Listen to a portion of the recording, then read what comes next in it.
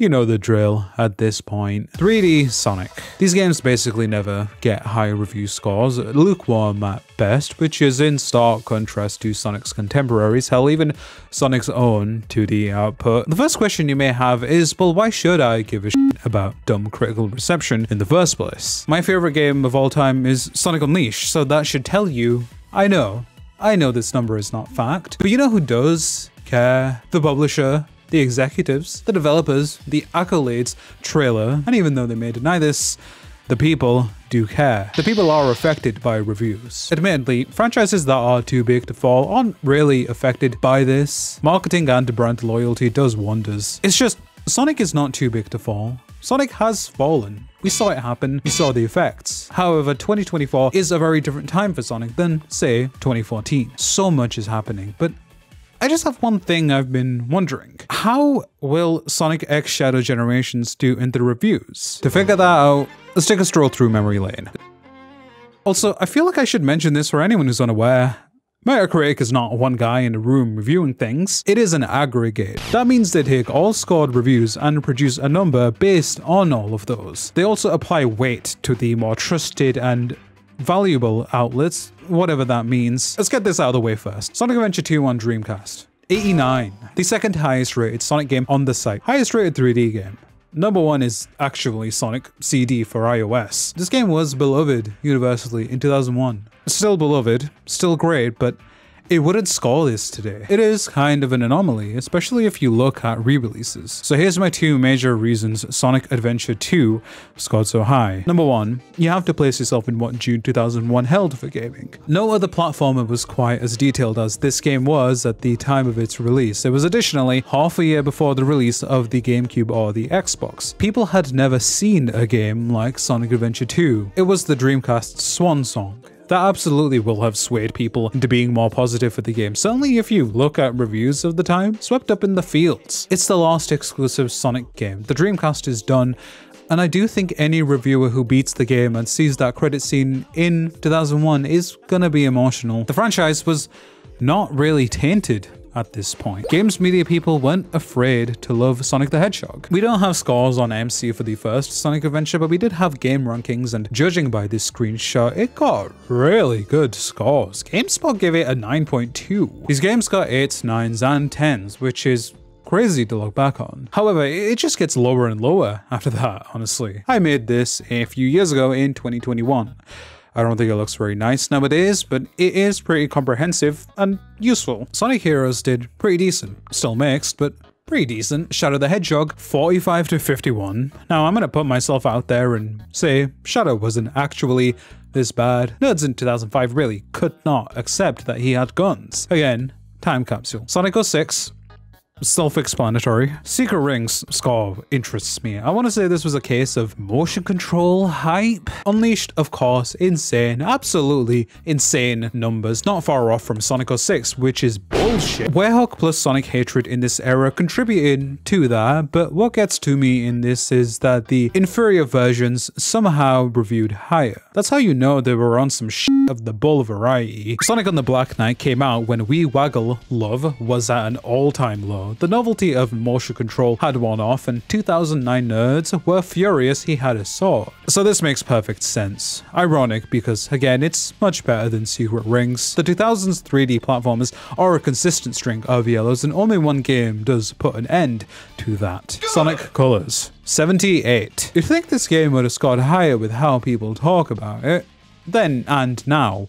Savior of the series and all that. That brings us to Generations, which is seen as one of the best Sonic games, and it's 1 point lower than Sonic Colors. Raise your hands if you think Sonic Generations is worse than Sonic Colors. Put your hand down, you filthy liar. Following those, you have the rest.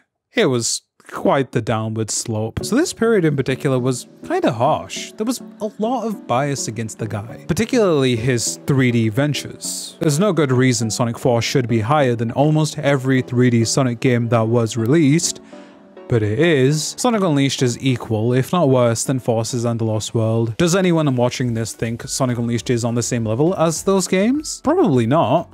It's ridiculous. But what I'm trying to say is I do feel that stigma has largely dissipated. The divide is still somewhat present. It will never truly go away, whether we're talking about critics or fans, but I think the appeal of the modern Sonic franchise is a little more apparent nowadays. Meaning Sonic Generations' original score of 77 would absolutely be higher if it was released today. Alongside Mania, this is the quintessential Sonic game. You would recommend this to anyone who wants to get into the series. And yeah, Gens has its issues, sure, but nothing tears the experience down. You get 3D levels that have some of the most fun and replayable level design this series has ever seen. You get 2D classic Sonic that specifically tries to emulate those older games for those of us who are weak and can't handle speed. The best of both worlds are on display here. On top of that, you get a ton of fan service, you get an inoffensive story, you get substantial extra content, you get a quality soundtrack, you get a fantastic game that just balances everything so fluently. There is very little to actually hate in Generations. Unfortunately, it was unlucky enough to be released in 2011. Critics were not ready for this back then, but then 13 years later, Sega takes all of that, enhances it for modern platforms, and then they dramatically up the value with something crazy, something bonkers, giving you 2 games for less than 1. This really could be one of the best Sonic games ever, if it's as good as it looks. Because up until now, I feel like every Sonic game in the past 5 years has had something leading up to release, some kind of crappiness. Sonic Colors Ultimate looked like crap. Sonic Origins decided to produce the funniest chart of all time for a re-release of games that were mostly playable already. Not exciting. Sonic Frontiers, just a rough pre-release. Positive impressions, negative impressions, ominous predictions. People very much thought it was gonna be bad. Joke's on them, it's a 7 out of 10. Hell yeah.